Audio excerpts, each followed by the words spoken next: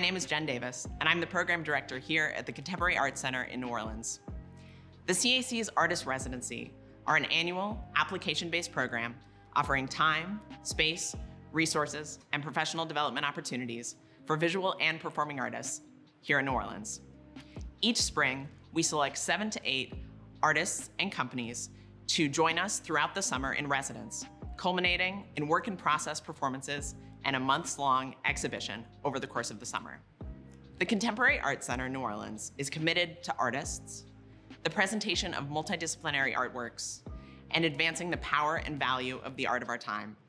We believe that these values are exemplified in our Artist in Residency program. And now, on behalf of the board and staff of the CAC, we invite you to enjoy these bold, new works of art. My name is cian, and the piece entitled is called The Shore in Sight. The piece, The Shore in Sight, is about performance ritual. It is a prayer, active and ongoing. I'm currently really interested in the negotiation of dark space and what's possible when there is a lack of light, but also thinking about darkness as cosmic blackness, as my black girl cosmology, and an opportunity to connect with my ancestors and what does that look like in community and with myself, with our bodies, what shifts, what changes. And I'm looking at this from the perspective of darkness, but also nature. So what does water have to offer as information to communicate with my people, as my family calls it, being from New Orleans. And I'm really interested in what active prayer looks like. What does it mean to be in active conversation, full body, full tech, like the complexity of how I can bring nature in and out. The residency was very helpful. I needed a space to kind of explode my brain. I needed an opportunity to kind of like throw up all of these ideas and practices that I've been working on in varying spaces. So to come inside of a space, a black box, what does it mean to kind of explode within my internal and external light? So looking at tech, Joe was super helpful to look at the color changes, what's possible within darkness, but still having some aspects available. During COVID, my practice really exploded with film. So I'm really interested in the opportunities and layers of projection. What's possible when you collide and collate images together? How does that impact the body's shadow? How does that impact the way you see in the space, whether that's my own skin or the audience, and thinking about perception and depth in those ways. So yeah, the residency allowed me to kind of like explode with that, with sound, with film, exploring the aspects of the architecture of space, of light, and it was just, yeah, it was really helpful, and that's, you know, different to do in your bedroom, so yeah. The distance between what he was able to extract and what was needed was hers. And there was no place she was to get it. So the space between what you can rationally do and what you have to do is where Black women have stood. And June says that's flesh out of flesh, a way out of no way, and it sounds wonderful. And there are Bible things about being a way out of no way. Jesus is a way out of no way. Well, my mama could give Jesus a run for his money. Because my mama is a way out of no way. A magician.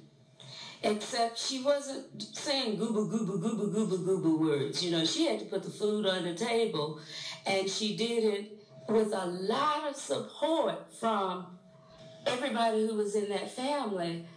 But that always had a place where it stopped. You know, at some point, we went to bed at night. And at some point, my father, exhausted, went to bed at night. My mama didn't go to bed if she couldn't go to bed. If there was still something to do, she just didn't go to bed. But she couldn't go to sleep the next day because she had stayed up all night. And that's flesh out of flesh. You don't get that from any place except out of your own flesh and out of your own blood. And what I think I want to talk about today is the end of that. That in order to do for my people what my mama did for me, and what her mama did for her, and her grandmother did for her mother, and what those black slave women did for their people. I have to stop that. And the only way I can look Sojourner and Harriet in the face is if I can turn this next year 2000 and black women have the chance to sit down sometime.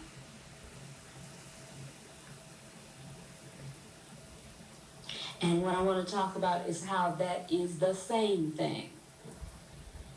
That it is just as impossible for black women to find time to run and play and laugh and work and be everything we have to be as it was for my mama to work all day, all night, never laughing, never playing. The same job.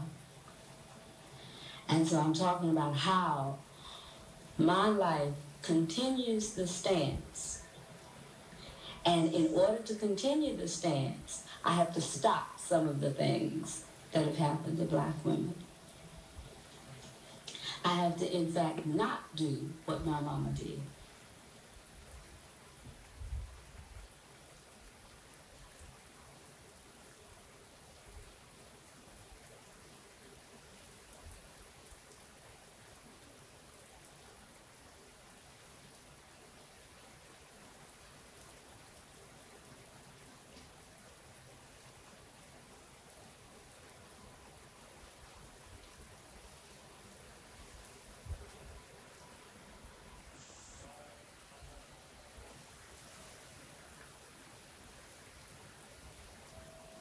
If you want to stay where you are, the only way you can stay where you are is to move. And the only way we can keep what we have is to leave it. And then we can look the people in the face who did the work in the 70s. The only way I could look my history of the 60s in the face is to be dealing with the Wilmington 10 and issues around women in the 70s. You can't hold the same space by standing where your mama stood. The only way you can stand where your mama stood is to be someplace else other than where your mama was, because she stood there, and she probably stood there better than you ever could since she had a cotton field to stand in, which you don't have. So you can't be running around, messing around with cotton. And so it's almost like if we learn what we have done in times past, the only thing we can extract is the commitment for movement and change and motion. And not spend a lot of time trying to apply those specific realities to our everyday life. Because what our work therefore is to look at where we are and figure out what we have to do so that if Sojourner came to visit, you could sit and talk to her. 226.